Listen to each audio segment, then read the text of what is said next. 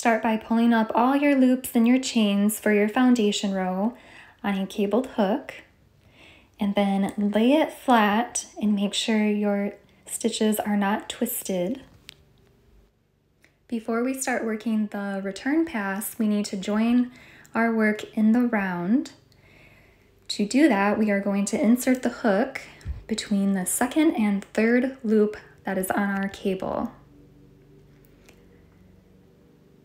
Right there, between that second and third loop where my finger is.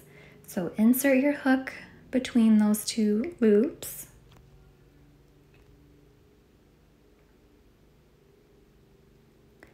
Yarn over, pull up a loop,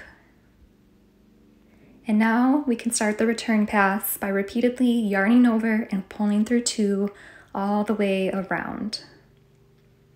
So yarn over, pull through two, yarn over, pull through two, yarn over, pull through two, and sometimes you need to arrange the stitches when the tension becomes a little tight to loosen things up so you can easily continue working the return pass,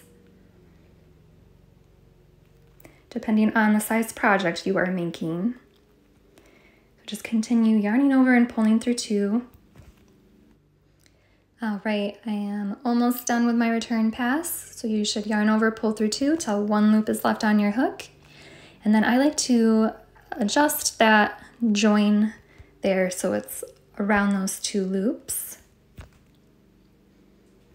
And now we can start the forward pass of the second row, but make sure you do not skip that stitch that you worked around. So you always work a Tunisian simple stitch in there, and then you follow the pattern. If you're following a pattern for this tutorial, I will just be working Tunisian simple stitches all the way around. Make sure not to miss the very last stitch. It gets very small and it can be easily missed, and sometimes a little difficult to work into. Now we need to join this row slash round in the round, again by going between the second and third loop on our cable. So insert your hook between those two loops.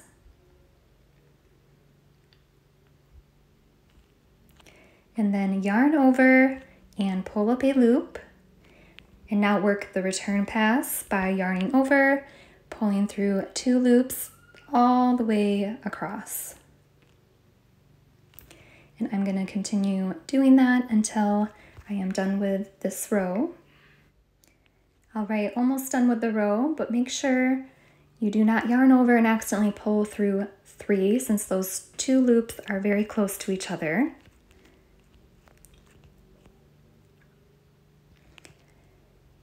And now I'm going to show you how to bind off. So I'm just going to take my cable off to make it a little easier. Don't forget that first stitch there to work your slip stitch into.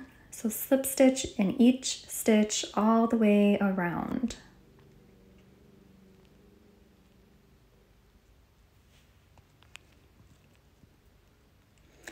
When you are done, pull a loop out, and then you would cut your yarn.